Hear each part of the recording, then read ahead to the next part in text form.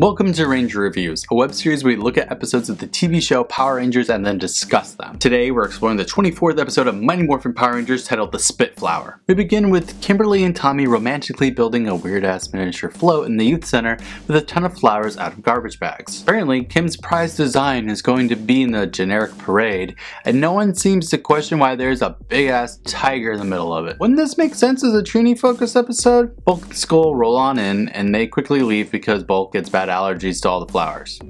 Yep. No need to worry though, because Rita's watching this for some reason, and she decides that she's not going to let Kim have any joy whatsoever. Tommy and Kim are still working on the float when putties drop in and start attacking the two, and honestly, it's a pretty good fight between them.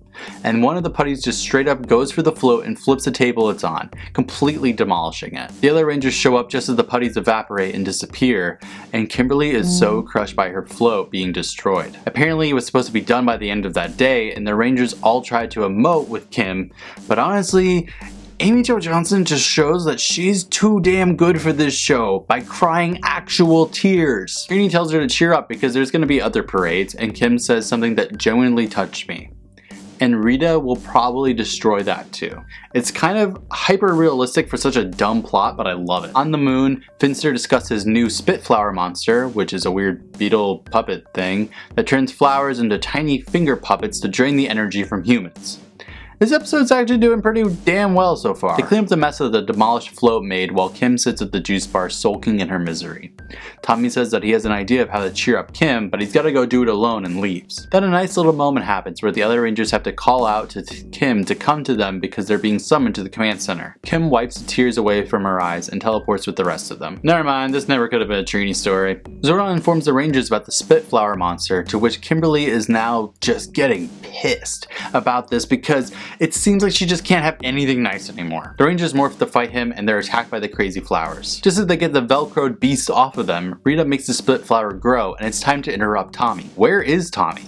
In Billy's garage for some reason? I hope he asked for permission. He morphs to the scene and straight up fires a laser at a giant monster and protects the other Rangers. Nothing like showing up to show off, huh? The giant monsters start sucking up all the flowers in the city, and green, black, yellow, and blue call out their dinosaurs to form the Mega Dragonzord / Dragonzord in fighting mode / whatever the hell they're calling it this week. There's a pretty intense Zord monster fight, and Alpha teleports the Rangers out of there to regroup them. Why? Because apparently the spit flowers shrunk again after they left? What? We check in on Bulk and Skull, who are in the park being attacked by finger puppet flowers as well. Rough day for Bulk. The Rangers morph back to action sans Tommy since they say that Tommy needs to be the survivor of the other 5 in case they all die. And Kim uses her power bow to make the spit flower just, vomit up all the flowers that he sucked up. They bring together the power cannon and blow him away. That was random. Tommy says they're not done yet though because he needs Alpha's help. At Billy's lab, Tommy and Alpha work together with some tools and Alpha gets glue stuck to his hand. Comedic gold. At the youth center the next day, Jason and Zach are sparring while just loudly proclaiming that they just fought this monster yesterday. Like, wow, you guys suck at this whole secret identity thing. Ernie calls everyone over to watch the parade, and we get a dorky moment where Billy is using binoculars to watch it so he feels like he's really there. Kim comes in with Tommy and she's upset because she doesn't want to watch the damn parade, but Trini tells her to, and lo and behold, her float is there after all. Turns out, Tommy and Alpha stayed up all night recreating the design of her float for the parade and got it entered into the contest in time. Part of me wishes that the tiger would just have like an upside down head for some reason. We end on Bulk and Skull coming up and Zach wows us with a third character trait. Doing magic! He pulls flowers out from under his sleeve and Bulk and Skull cower and run away from the things. The end. This episode was actually pretty damn good. It's obvious that Amy Jo Johnson was the perfect choice for the role of Kimberly, and she was one of the few principal actors with training. Seriously, the girl was a gymnast, singer, and actor.